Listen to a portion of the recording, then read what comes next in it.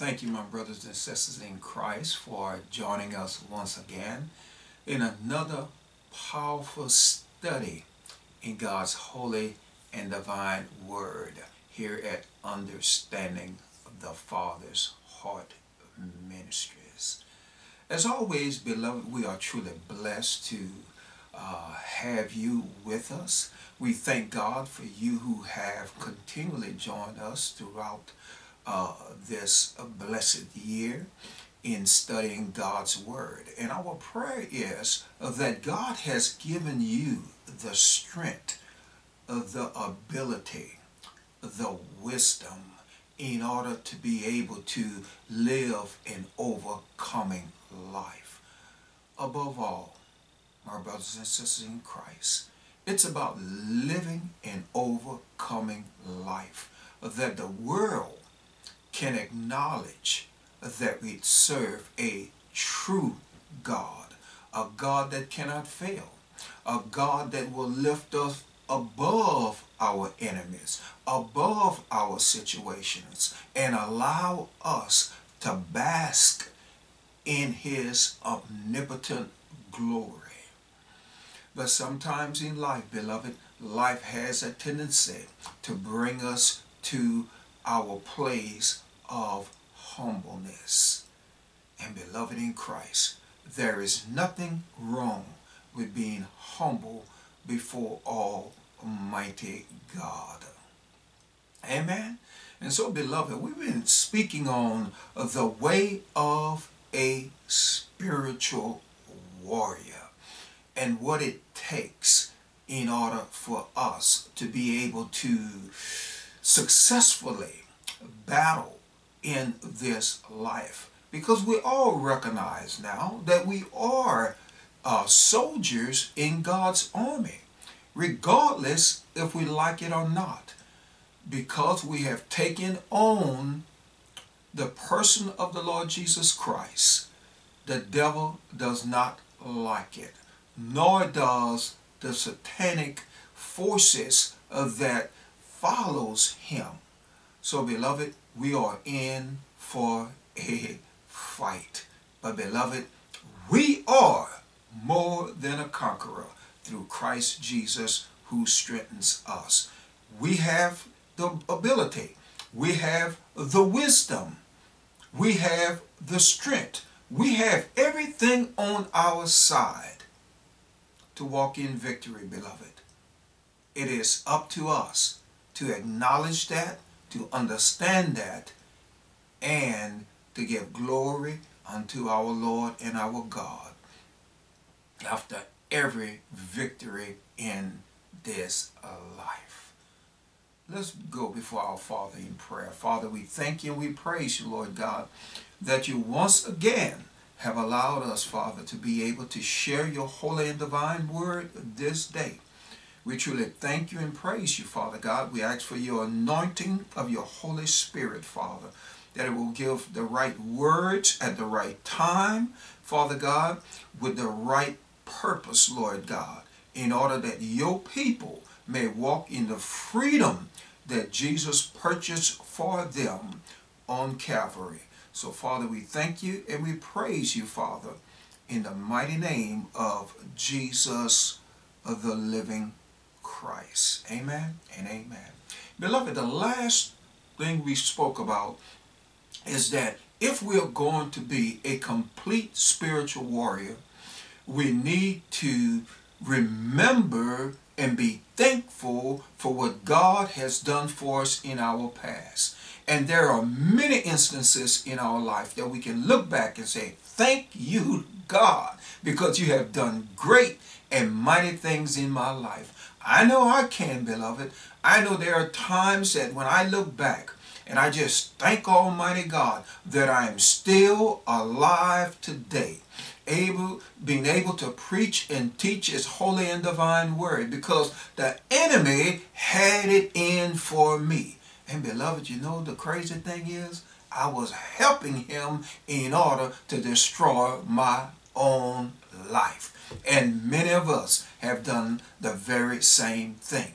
But God has got us to a place now that we know who truly our enemy is. It's not another person. It's not our father-in-law, our sister-in-law, our wives, our brothers, our sisters, our those amongst us. But beloved, it is a evil satanic force that is working today in this world, and he's called Satan, the devil, Beelzebub, Lucifer, the serpent. Beloved, he desires to see you fail. He desires to see you enwrapped by the things of this world, where you no longer have a vision or a purpose for God in this life.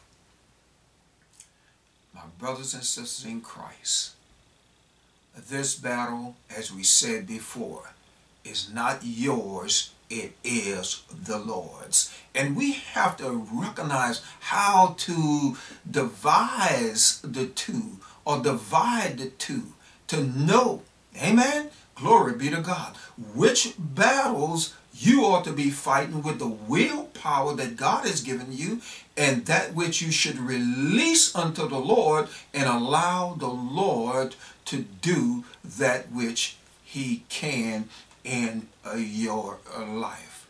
What we want to focus on today is knowing or not trusting in the arm of the flesh. And it is so easy to go back on our own history, to go back on how we accomplished something before, not realizing we might have accomplished something that seemed to be successful. But beloved, we got to recognize, how did we get what we got? Because many times we have gotten what we got through manipulation, through all kinds of demonic, satanic ways. But beloved, when we become a child of the Lord, we have to recognize this. We are no longer to go after things through the flesh. We are no longer to trust the arm of the flesh, but rather we are to trust the Spirit of God. And the Spirit of God, beloved, many times will tell us in certain situations, hands off. Don't you dare go in with the same attitude that you had 5, 10, 15, 20 years ago. You might have believed that you were successful, but beloved, remember this. Not only is God, get this now, not only is God blessing his people, but Satan has the ability to also to bless his people. Get that understanding. Understand that. Because if you don't understand that, you will never be able to determine what is from the Lord and what is from the hand of the enemy. Adam and Eve couldn't determine what the enemy was trying to do to him because of deception. But beloved in Christ, we as born-again believers have the ability to discern between the two. Amen. Glory be to the living God. So beloved, we want to focus on that principle of faith. How to walk in the Spirit, how to war in the Spirit, and not with the arm of the flesh. The arm of the flesh talks about self-esteem. It talks about educational exploit. It talks about positive thinking and positive thoughts. And all these things have crept into the lexicon of the church, because even the church now is talking about positive thinking, talking about how you need to build you up, how God wants to just bless you and just continually bless you.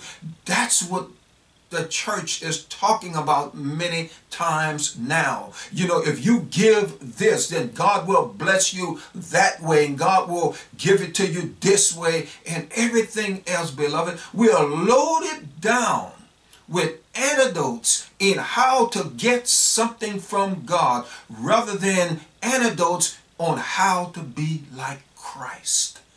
Because, beloved in Christ, it is all about emulating the Lord Jesus Christ above anything else. anything you might get, anything you may gain.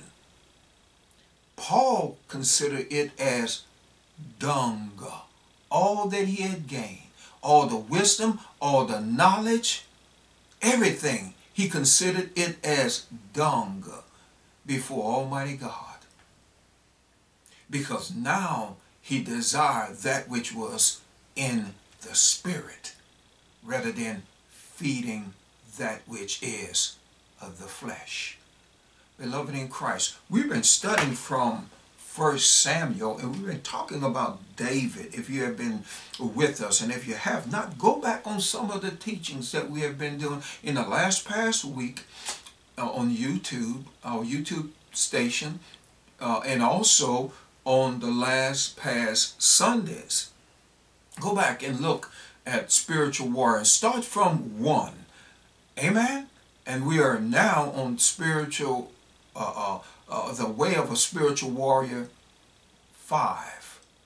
And the principle we're going to be focusing on today is not trusting the arm of the flesh. In 1 Samuel, the 17th chapter, and we have come to the 38th verse. Look what happens here between Saul and David. David had made up his mind that he was going to stand against Goliath. Amen? But look what Saul was trying to get David to trust in him, or to trust in his coat of armor. Look what what the word of God says. And Saul armed. You know, David didn't ask for this. I want you to remember this.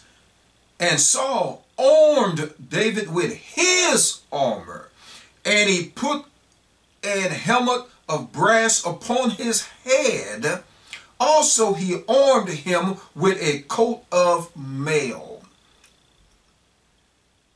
And David girded his sword upon his armor, and he essayed or tried to walk to go, for he had not proved it. And David said unto Saul, I cannot go with these, for I have not proved them. And David put them off.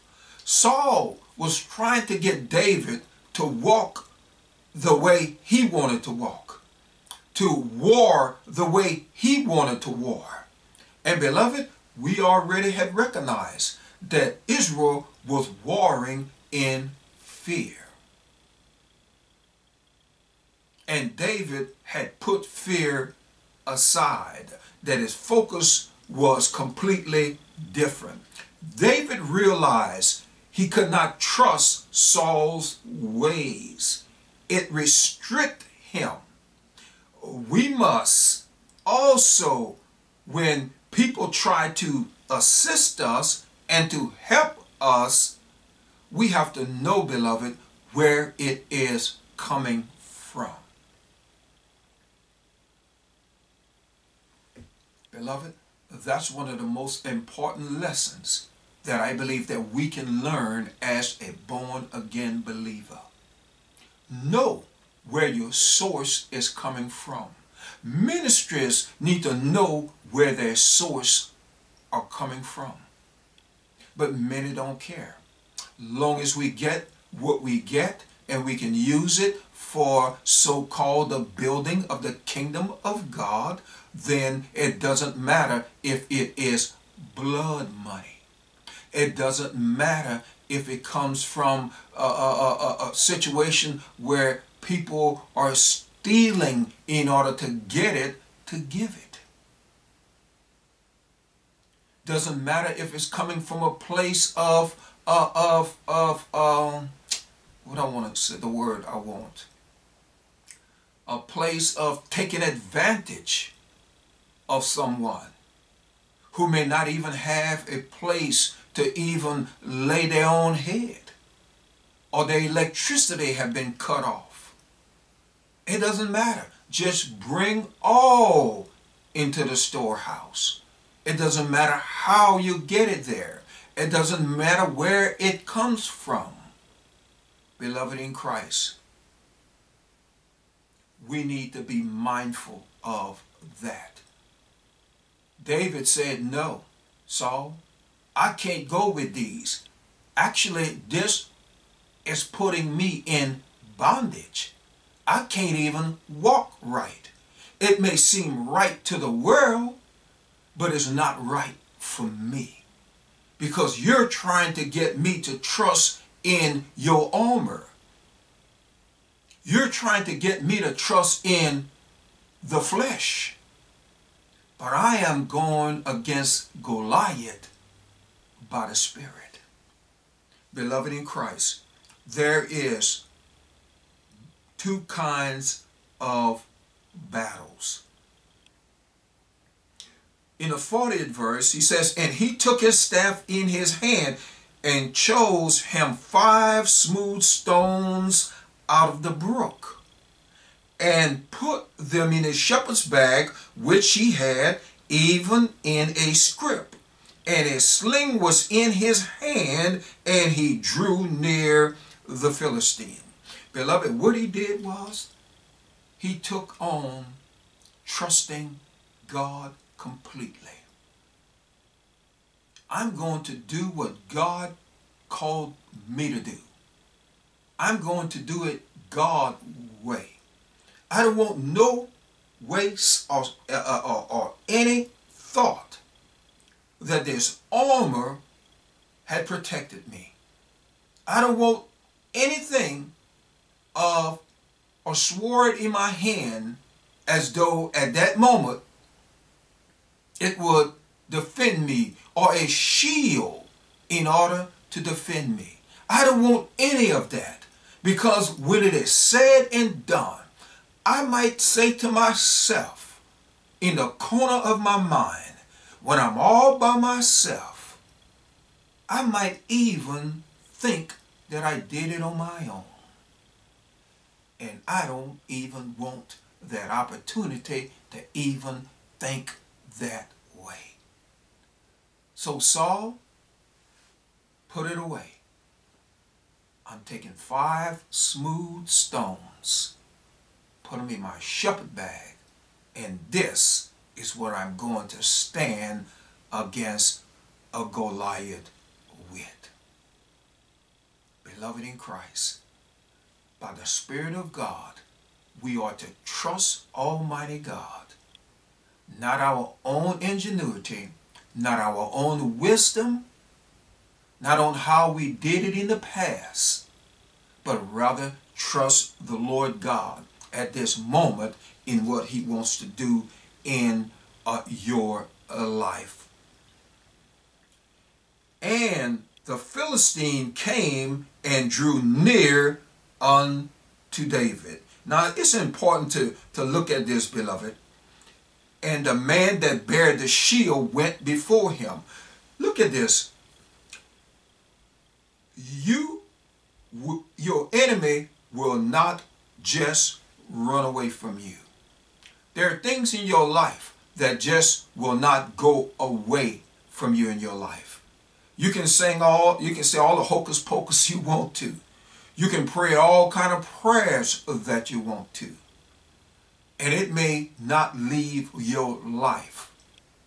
Because it is about the Spirit of God. It is about when God's Spirit moves or removes it out of your life. And it is us trusting and enduring and believing that God will do it. And beloved, and it is not because of who we are. It is not because of we had some great willpower and we made it through. But look what the enemy did. The Bible said that Goliath ran toward him.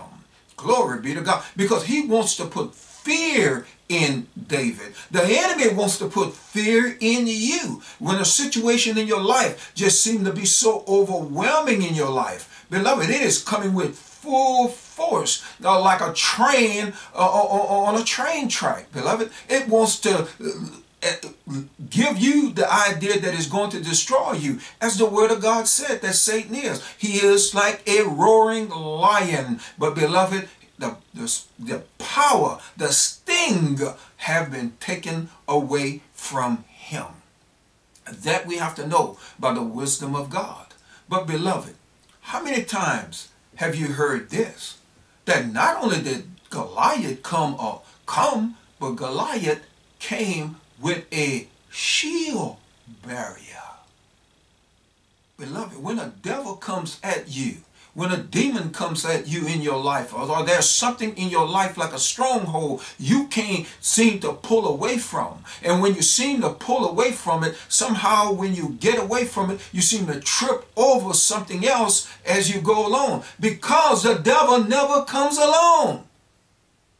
It is a shield barrier now that is tripping you, another demon that is tripping you down on the other end. Because you have to be mindful in your life that even though you're fighting against this enemy, glory be to God, in the spirit realm, that's why the word of God tells us to stand against the enemy, not to run away from the enemy, but to stand against the enemy, because he will come to you as a roaring lion, but you stand in faith. And beloved, believe Almighty God, he ultimately will flee, just as he fled Jesus in the desert place when Jesus stood against him. He will also flee from you. But beloved, remember when he flees that there are still other demons that will take his place. And that's why the word says that even this man had a shield bearer. Glory be to the living God. That was shielding Goliath. So Goliath actually wasn't standing alone. But David, glory be to God, stood by himself with only the trust in his God. Glory be to the living God. Glory be, beloved in Christ. Now, look how the devil will respond or act. It says, and when the Philistine looked about, looked all around, and saw David, he disdained him, for he was but a youth, and ruddy, and of a fair countenance. Who is you, boy? Who's your daddy? Why is your daddy allowing you to come out here and fight a man's fight? And he said, and the Philistine said unto David, am I nothing but a dog, that you comest to me with staves or with sticks? And the Philistine cursed David by his gods. He cursed David. The devil, beloved, get this now. You got to understand this. The devil will disrespect you because he is the devil. Goliath disrespected David and cursed him by his gods. But beloved in Christ, that did not make David emotional. It did not make him fearful. It did not make him want to leave the battle and to compromise in life. And beloved, neither should we compromise with something that is in our lives that we know is not the will of God, which we know that God is not pleased with. Beloved, we continue to stand even when we feel as though we have fallen to our knees. Beloved in Christ, we are down, but we're not out. And beloved, I'm saying to you today, you're not out. Whatever you're going through right now, whatever bad report that the doctor has given you, you may be down on your knees, but you're not out. You are not a quitter, but rather you are a believer. You are one that trusts Almighty God by the Spirit of the living God. You are in the best place you could ever be, and that is in a humble state even as David was. Glory be to the living God. And even though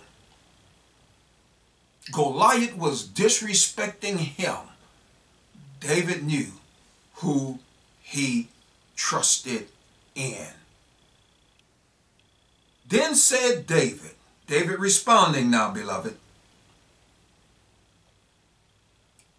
David said to the Philistine, thou comest to me with a sword, glory be to God, and with a spear, and with a shield.